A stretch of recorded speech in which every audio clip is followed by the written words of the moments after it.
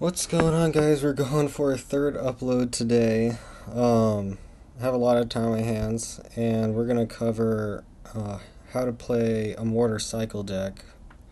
Same concepts can be applied to other siege decks. A lot of trophies have been lost. It doesn't really look like it, but if you look at my battle log, in order to get some replays for this, I lost quite a lot of matches. You can see when I started using. Okay, I started using it here. Lost my first match. Then I lost another one. Came out with a win. Lost another one. Came out with a win, and then tied. So I've only won 2 matches. We're gonna watch the 2 wins, and we're gonna watch the tie. Just sort of. This was actually a really fun match because he was also running. He's running a weird expo deck. So we're gonna go into the first one. Our first win. So I'm not a super good siege player, so that could be attributed to why I am not winning a lot of matches with this deck, and why I'm winning so many with my hog cycle deck, even though the levels of the cards are pretty close. I think I'm gonna go with a straight mortar play right away, and then do the knight in front. Pretty solid. I don't like it when a mortar doesn't lock straight onto the tower because it doesn't have a super long life cycle. So this was me like trying to defend it, but they already locked on. So I'm like, okay, I got some decent damage. Mortar's really slow, but the thing that I like about this deck is that you can cycle to your mortar so quickly. I'll show you the deck after this replay that I'm using, but I think it's like a 2.9 rocket mortar cycle. Really popular on ladder and like the higher arenas. I don't use it on my main account because I am just so bad with siege. So I'm playing a defensive mortar here to sort of draw his giant away, and I use the knight to take care of the bomber, skeleton bomber. I forget what he's called.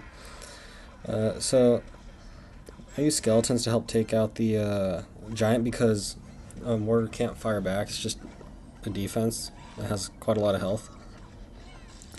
So here we go. I'm going with another mortar play. I like my archers. They're taking care of that witch for me.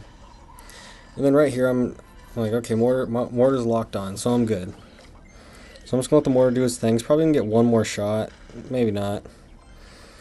So at this point, I'm just like, okay, we're just going to take a lot of damage over here. So we Ice Spirit it. We take about, I don't know, 3-4 archer shots. Not too bad. I make a mistake up here. I place mortar knowing that he has giant in rotation, because then he just placed the giant right in front. The weaknesses to this deck, I will say, you'll see in the draws when someone knows right when you put down mortar, they have like a tank in hand. It's mostly like those 2 tank decks. This was a lucky rocket. I just happened to get the witch. I was just trying to start rocketing to start getting that tower down in health. The rocket's a low level, and I think it only does like something like 300. I think it does 373 damage. Not a lot. Like, because at tournament standard, it does in the 400. It goes in the 400s. So here we go. Here, I'm stopping another giant here with defensive mortar. I believe I'm going to drop another mortar here in a bit. I'm going to rocket the tower again. Actually, no, I would just play defensive mortars now. Now because I got the tower low enough, I can mortar and arrow because I have 3 spells. Because I knew that if I mortar, arrowed, and zapped, I still would have gotten it. So I'm playing defensive right now. Just got to stop this push.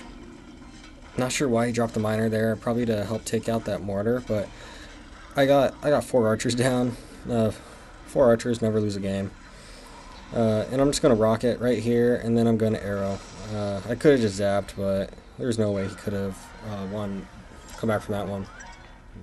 A bit hard with the level 8 mortar going against level 10 players, because mortar only does about 200 some odd shots. So I'll show you the deck. There we go. This is the deck. We got knight. This is something you usually drop in front of your mortar after you place it. I usually like to drop Ice Spirit too, just in case there's like supporting units that could be stronger, because you are fighting on their side. And also put archers behind. Skeletons more distract. Ice Spirit. Then arrows are more for like the air units. You'll see in a future replay. So here's me playing in Expo. It's sort of weird. It's sort of like a Zap Beatty Expo. I don't exactly know what he was going for, because there's a lot of good cards in here. It's just that there's not a lot of synergy. So I put Expo right off the bat. Just gotta. I put the Expo down first because whatever card you put down first is the card you're gonna cycle to first. So I just have to put down 4 more cards, and I'll already be back to Mortar, as I'm back right now, and he hasn't even gone through his entire cycle yet. So I'm thinking about putting down another Mortar right now. I sort of thought about splitting Skelly so I can get to my Knight, but I'm like, okay, we're just gonna do the same thing we did last time with the archers. So we put down Expo, and I put down archers. I put down skeletons to protect my archers. I'm gonna go with the zap right here so that my tower can take out those goblins quicker. And so now we're just gonna let the mortar run. We're probably gonna get one more shot. There we go. And we're gonna do a knight, take out this Valk, and we're gonna put down another mortar right after. The thing about this deck is that you gotta keep a lot of pressure on them with the mortar so that they are constantly spending all their elixir trying to stop your trying to take out your mortar rather than actually pushing at you. I don't know why he likes to zap my mortar a lot. The first time I sort of understand why, to lock onto something else. Bad goblin game, goblin barrel. I would have just goblin barreled my tower. So I think I may split archers here in the back. No, I'm going with archers again. We are fully committing onto this side because we really want to get this tower down. So we're going to drop another mortar. And I believe I drop an Ice Spirit, and then I think that's it. And then I think I rocket it, or I arrow this. And I'm gonna put archers in the back, and then I'm gonna put down Knight so I can take care of that wizard. So that kind of caught me off guard, that him pushing their lane. So I'm trying to deal with this. So I got Ice Spirit. We're zapping that. We're trying to put down archers to help take care of it. We just don't want that Expo locking on, because the Expo is going to do a lot of damage. We're probably going to arrow. Yeah, so we didn't take any damage from the Expo. The thing with the Expo, you just got to keep it. You just got to keep it shooting at other things, because once it locks on your tower, it's just going to go crazy. So I do the same thing here. I drop archers. I'm going to zap that Expo so it stops shooting my mortar. I'm going to put down my tanky unit. I'm going to put down arrows right here because my Expo's low on health and I do not want any damage. So now I'm going to start mortar cycling. I'm going to, it's going to get one more shot. And I'm like, okay, this is the same deal as last time. Mortar arrow, rocket arrow, my bad. I do skeletons to drag the Valk off. I'm going to totally forget about that wizard on the other side. We're going to rocket, and then we're going to arrow again. We could have just zapped it also. That was a good game. And now we're going to go into a replay where you're sort of not getting anywhere, and your best bet is just to sort of keep pressure and just sort of hope for the draw. So I'm going to go with an aggressive mortar play here.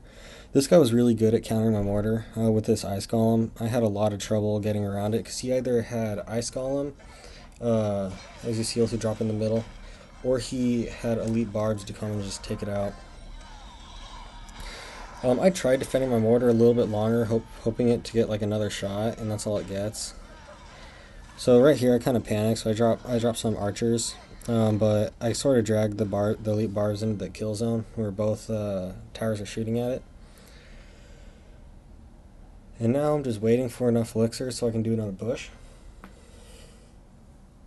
And I'm gonna draw mortar and then knight. Pretty basic push. My mortar's gonna lock on to the wizard, take it out. Dropping Ice Spirit. We're not getting anywhere. So at least my mortar took out the wizard. But if you watch in this game, it's basically me playing offense and him just defending, and maybe getting a little bit off counter pushes, but not much. We don't really do a lot of damage to each other. Bad cannon on him. I would have actually cannoned closer, so the cannon would actually start shooting at the mortar, but I'm not complaining. He's gonna go elite barb here, so I'm just like, okay, my mortar's done for. I'm just gonna protect this. I drop skeletons in front of my knight to help defend my knight, sort of. So that one elite barb sort of going at the skeleton instead of trying to take out my knight.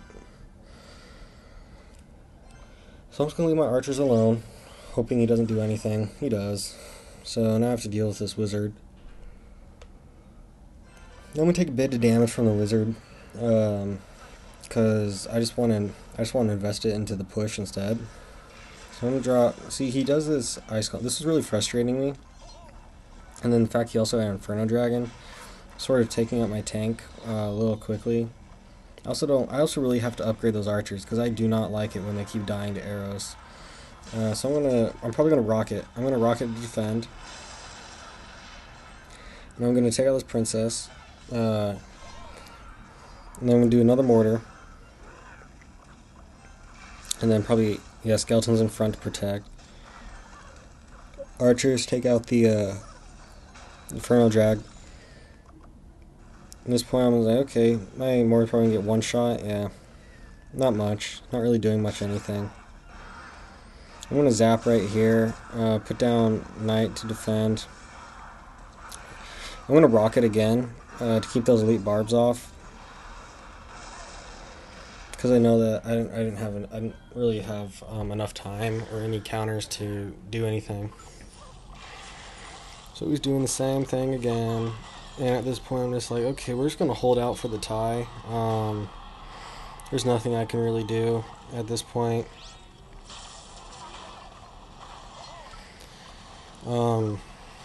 It basically just sort of ends like this. There's not really much going on in the game.